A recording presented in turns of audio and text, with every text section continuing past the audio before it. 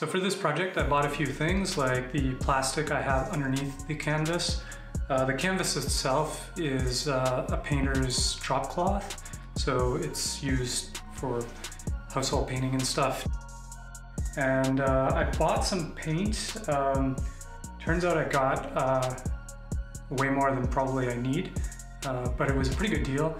It was 12 bottles of paint, 1 liter bottles each, off of Amazon for about $160, I think, after taxes, Canadian.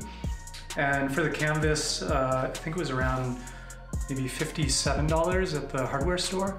And the canvas is 9 feet by 12 feet. But the plastic underneath, which only costs about $5 at the hardware store, that's only 8 feet by 12 feet. So I don't think I'm going to do full edge to edge on the canvas itself.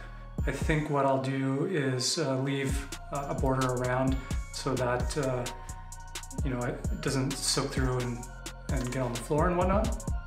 Plus my backdrop, as you can see, it is actually not quite as wide as the 9 feet. So I don't really need 9 feet canvas. So for the colors I'm going to use, I think I'm going to do like a base color of this blue, I think.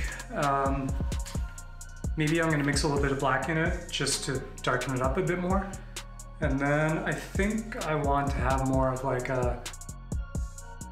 browns and yellows mixed in with it. So I have this brown, I have yellow, which is probably way too bright, and I have like a burnt umber. So I think I'm going to use these. I have some white also to mix in to lighten up colors if I need to. And I have a couple more that might be used, which is another type of yellow, a bit darker. And yeah, I'm gonna give that a try. Probably gonna do the base color today, just painting the whole thing one solid color.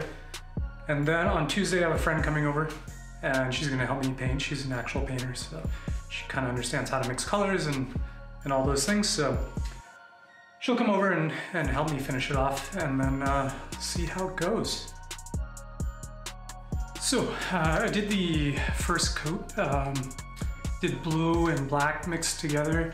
Realized that this paint is super thick, and when I tried to start painting the very end here, it was so thick that I realized if I would continue doing that, I would run out before even halfway through the canvas.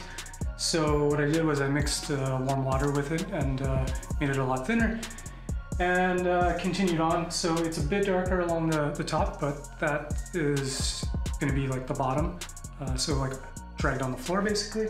So I don't really care too much. And yeah, I just made my way all the way through. So it kind of gets darker at the bottom and lighter as it goes up to the top. It doesn't really matter too much. It's not finished. This is just the base layer I wanted to do.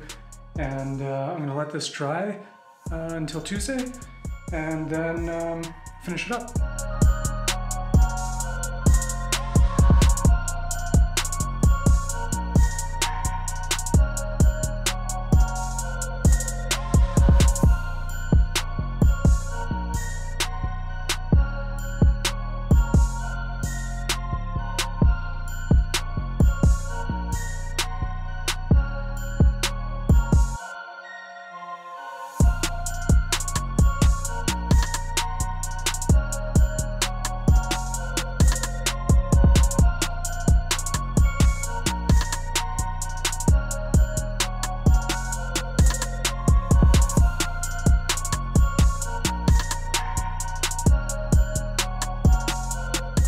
So the canvas is pretty much complete. I'm just waiting for it to dry now. Jenna was kind enough to come over and pretty much paint the whole thing for me. She's an artist, so she knew what she was doing, and I didn't even know what colors really to mix together. It turned out really good. I'm very happy with it. I really like that it has a bit of brown and just not different shades of blue. Gives it a little bit of extra texture and color to it. Can't wait until it's dry and I can hang it up and actually test it out and see how it looks.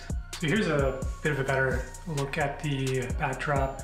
So all the way in the back where it's a dark blue, that's actually going to be the bottom of the black backdrop.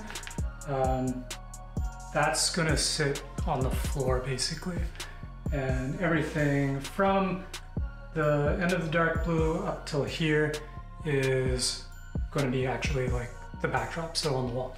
I'm really curious to see how it's going to come out once I have it hung up, and once it's dried, to see is this going to get darker or brighter.